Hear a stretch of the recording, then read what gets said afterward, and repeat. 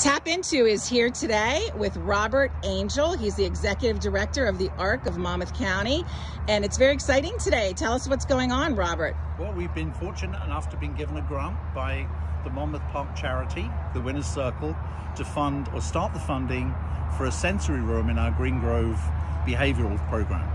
That's wonderful. And tell me a little bit about the sensory room. Well, the sensory room is designed, it's a room that has lots of different surfaces, lights, touch points for people who have behavioral issues, and it's designed to help them get to a more normal position when they're stressed. That's wonderful. So this room, actually, Robert, is going to help countless numbers of people, correct? Many people, and it's part of a program that we are expanding. There is a huge demand for this type of facility, particularly for the younger autistic individuals that we are looking to serve in the future. Wonderful. Thank you so much, Robert. I'm looking forward to the ribbon cutting. We'll be back for the ribbon cutting. Indeed.